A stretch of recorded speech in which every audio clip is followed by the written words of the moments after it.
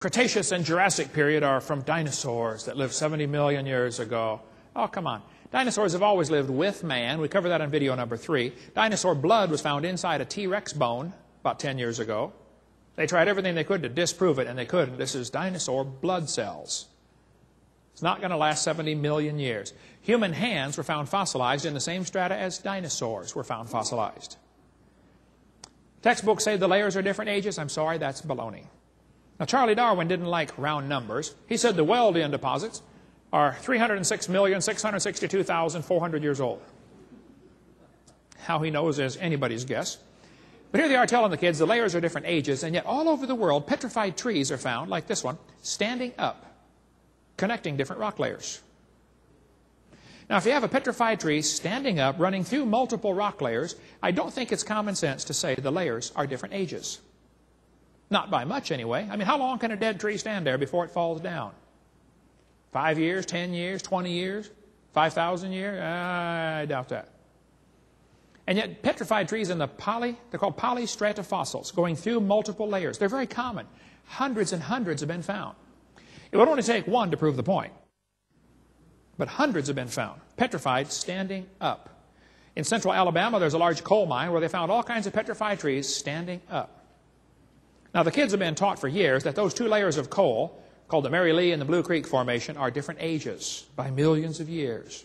And yet, when you get all the fossils together, they label them, sample A, B, C, D, E, F, G, H. You can put it together and figure out and prove positively the Mary Lee and the Blue Creek had to form within a few weeks or months of each other. That's exactly what you'd get in a flood. We cover more on that on video number 6 about the flood, what caused the coal seams during the flood. Here's some from Cookeville, Tennessee. Petrified trees standing up, running through multiple layers. Joggins, Nova Scotia is famous for its petrified trees in the vertical position. Most of these pictures are on our website, drdino.com. We've got a piece of petrified wood in our museum running through 12 different layers of slate. And they're going to tell you in school each layer of slate represents a different season. That's 12 years. I'm sorry, that's not true. It represents movement of the water and separation of the particles by density or something like that. We get into that in video 6. So don't let them tell you the layers are different ages. Sometimes trees are found petrified upside down, running through multiple rock layers. Now we really have a problem.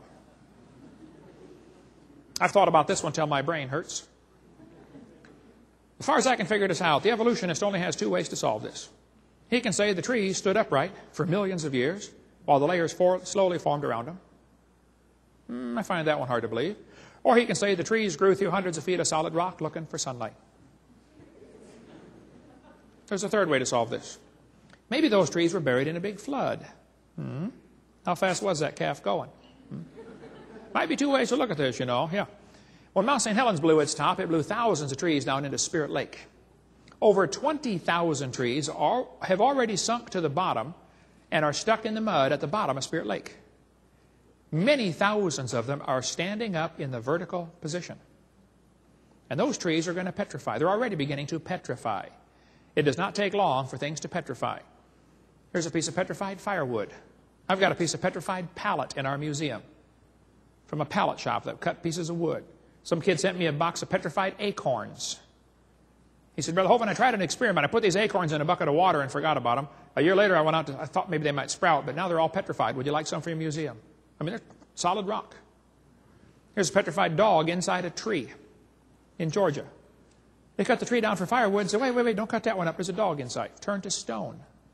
Here's a petrified cowboy boot with the cowboy's legs still in it. The boot was made in the 1950s. Here's a petrified fish giving birth. Petrified hat from New Zealand. Here's a petrified pickle in our museum. I'm not kidding. The guy sent it to me. He said, Brother Hovind, we found this old house in Montana. The roof was gone. The house had been empty for at least 30 years. We went down the basement. There's a bunch of jars of pickles, a pantry. But the lid to one of the jars rusted off, and inside the pickle turned to stone. Would you like it for your museum? I said, well, yeah. A petrified pickle. The jar was made between 1930 and 1960. That's the year they made those jars. I don't know when the pickle got put in there, but sometime in there.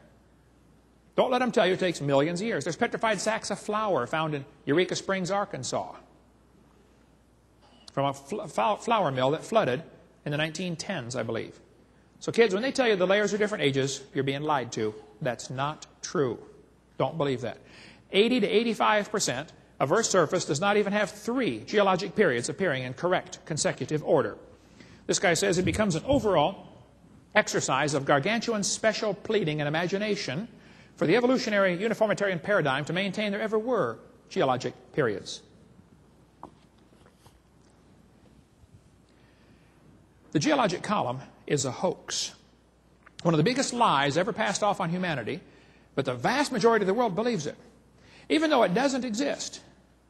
When they started teaching that in the 1830s, people began to change their worldview away from what the Bible teaches to this new view from Charlie Lyell, the lawyer from Scotland, that each layer was a different age. This teaching really had a strong influence on a young preacher from England. There was a fellow that just graduated from Bible college to be a preacher. His name was Charles Darwin. The only degree Darwin ever got was a theology degree. And today they call him a great scientist. All he got was a theology degree, which is not bad. I mean, but he's not a scientist. Charles Darwin set sail on board the Beagle. He's going to sail around the world and collect bugs for somebody back in England. And he decided to bring some books with him to read. He's going to be gone for 5 years. As he sailed around, he brought with his Bible, and he brought with that book by Charles Lyell, Principles of Geology.